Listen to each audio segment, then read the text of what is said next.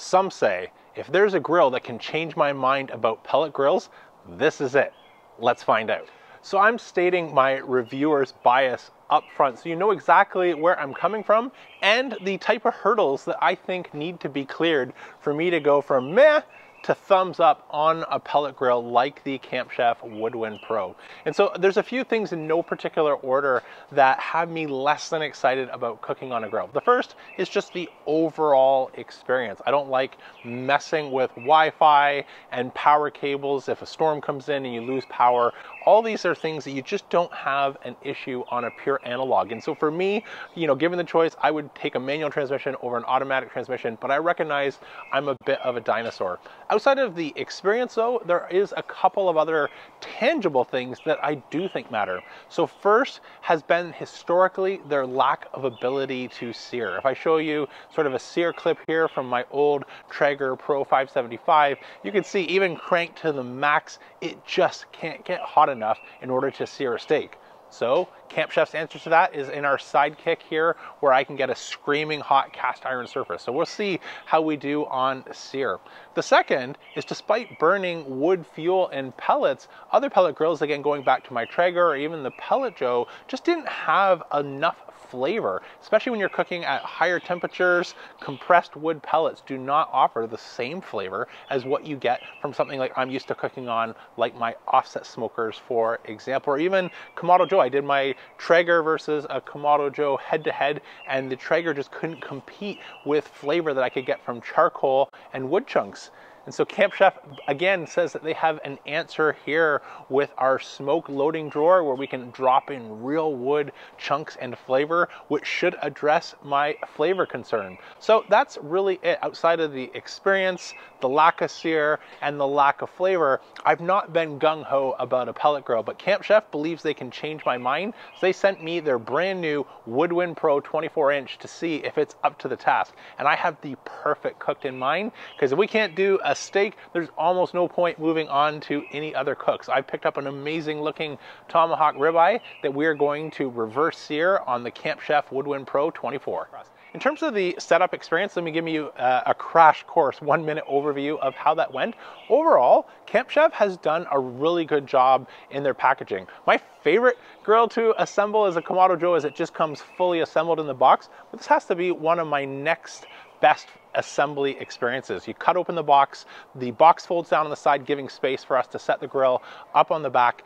Everything is cleanly labeled, or really easy to follow along as the numbers on the bags match what's in your assembly manual, and the whole process went really, really well. There's also good quality components in terms of our sockets and receiving things. I didn't have anything strip or give me any difficulty whatsoever to put it together. So I'm going to give that from an overall assembler's point of view of all the things that I've done compared to recently last year in my Oklahoma Joe's Highland, or something like my Masterbuilt Gravity series. This is a step above of the average assembly experience, and it took me only about an hour to put the grill together on my own. I'm sure if you had a spare set of hands, you could get through that even quicker. Now that you know a little bit more about the grill and how it comes together, let's get ready to fire it up and get our steak ready to go on. So last night I already dry brined our Tomahawk Ribeye with some Diamond Crystal kosher salt and left that in the refrigerator overnight. If you've not tried this, this is really just going to help make sure that beef is the hero of our cook, as it unlocks and accentuates the natural beef flavor, as well as helps give an amazing Maillard reaction by drying out our crust. Add some more pellets to our hopper. Okay, let's add our smoking wood. Turn it to smoke. Set our temp to 275. Let's go season our steak. Okay, while our grill's heating up, let's get our steak ready. So you can see from the overnight dry brine, we now have, exactly as you expect, a nice dry surface. And so that salt starts to pull out moisture, and then it later gets sort of, through osmosis, pulled back into the steak. So that's really gonna help enhance the flavor of the steak all the way through. It's also going to make it much easier to get a great crust on that. So speaking of the crust, I'm going to go for my multiple layered steak crust. So we start with our salt brine, then we're going to try and get a little bit of umami. I like to use something like some truff hot sauce, which has just a little bit of extra smoky depth flavor. but normal, any other hot sauces will work. I just like the mushroom profile that the truffle enhances and adds to our steak. So a couple drops and smear that all around. Take it fast forward while I get the other side. So now we're going to start to go for a little bit of savory. So I've got some onion powder as well as garlic. Take it fast forward while we just sprinkle on a light layer of each on both sides of our steak. Again, we don't want to cake that on there. You just want a light sprinkle of each. Next, I'm going to use my pepper can and grind up some pepper, and I'm just going to thin out my setting a little bit so that I get smaller chunks. It's less prone to burning that way. So we'll just grind up a little bit of fresh cracked black pepper. And this is going to add our spice. Spice is one of the best things that can stand up to smoke. We're not going to be smoking this too long or too aggressively, but some flavors like rosemary, thyme, or something floral like that just doesn't stand up to smoke as well as it does after a couple hours versus something like pepper. So pepper's going to give us a bit of that spice element. You could use some cayenne here if your family was so inclined, but on steak, I don't like to overdo that. So now we've got a little bit of pepper, just sprinkle some on each side. And last but not least, just a little bit of Lowry's for a little extra kick of salt. That salt that we've added on the dry brine has worked its way all the way through, but I like a little bit of surface salt that immediately melts away and dissipates in our crust. So we'll just add a sprinkle of Lowry's. Add a meter probe, and we are ready to get this on the grill once it's up to temperature. Now you're probably wondering why I'm using the meter probe when Camp Chef provides 4 different meat thermometer probes, all nicely color coded so we can keep track of which one is which inside of our food. But whenever I'm using a new grill, I've got hundreds, if not maybe 1,000 cooks on the meter. I just like to validate the information that I'm getting so I can understand more about not just the internal temperature of the meat, which these probes will give us, but the ambient temperature right where we put our steaks. That's why I've gone with it today, even though you absolutely don't need it since we have 4 probes. Now I'm going to be going in manual mode. I tried for about an hour fussing with the app to get it to connect. I know my Wi-Fi, I've got a mesh network, I've got the radio band set so there's less frequency interference, and nonetheless I still get stuck at the same setup screen trying to go for the app. So we're going to go 100% analog just using our touch controller. But let's grab a probe here and we'll slide it into our cook chamber through our probe port. Take it fast forward while I get this ready.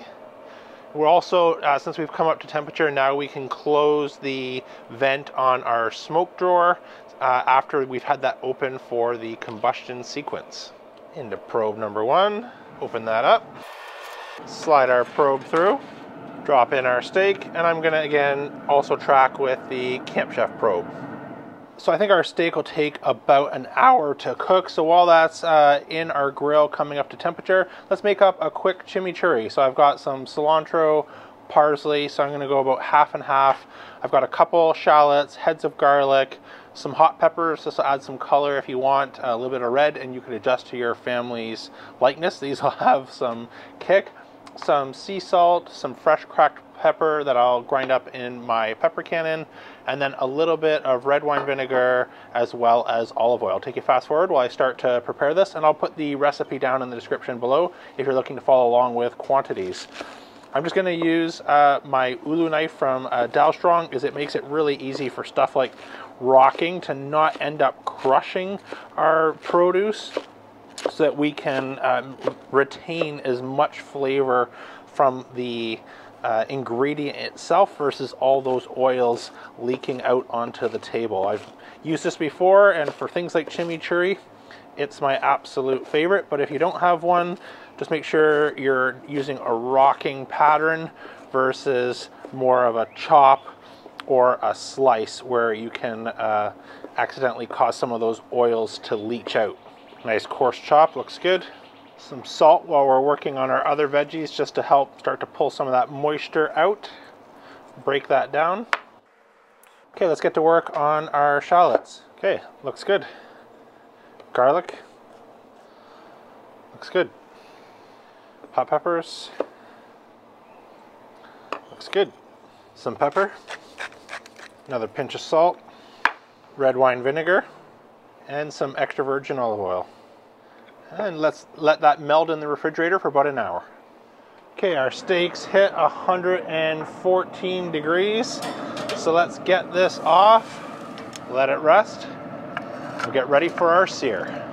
For our sear, I'm actually curious if I can get enough surface temperature on my cast iron pan. So I'm actually just gonna slide that in there, crank the heat, and then take a surface temperature with my IR gun. And if it's not hot enough, we'll move over to our sidekick. It's just our sidekick's not gonna have any additional wood flavor for our sear. So I wanna see if we can get this hot enough. Let's crank it up. Okay, it's been about half an hour. Let's take a look.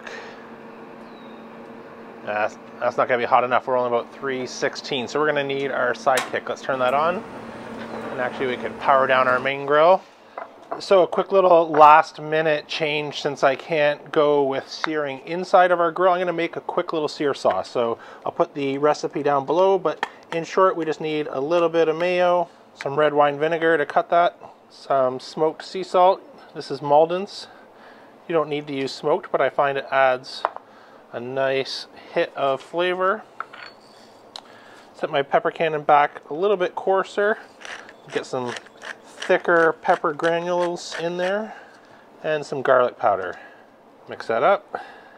And our sear sauce is complete. Now, in terms of why do a sear sauce, the mayo is a little bit of extra fat, so we're hitting a really hot cast iron surface. This is going to help it not only stick, but it's going to lock in another layer of flavor. So we're going to have our salt dry brine, our umami hit from that truff binder, the layer of rubs that we've added, then we have the smoke, and this is going to be the finishing touch. So I think it's our 5th layer here of a crust. And it's going to give some fat as well as a couple of those extra flavors like garlic, the spice of the salt and pepper right on the tip of your tongue. It's going to be great. Let's go check our temperature, see if we're ready for our sear. Let's get an IR reading of our surface temperature. 600. That is about perfect for cast iron. Let's add our sear sauce. We don't need too thick, but just a nice coating that will help this not to stick and build an amazing Maillard reaction crust that your tongue and guests will appreciate. I'm only going to do just this side for now. I'll do the other side once we drop it onto the heat. Let's go do that. Okay, here we go. Add our sear sauce to the other side. Give that a flip.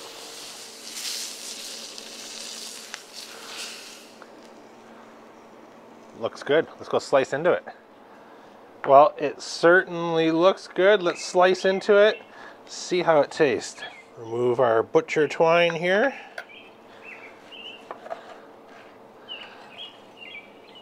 Nice edge to edge, medium rare. That will bloom out as the air hits it.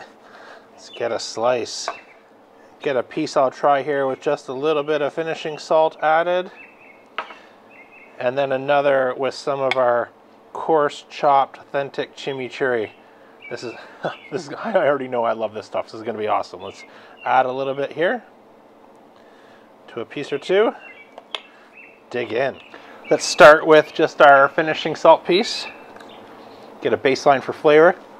So I love a good tomahawk, and this is no exception. And so let me just try and unpack what exactly happens when you put this into your mouth.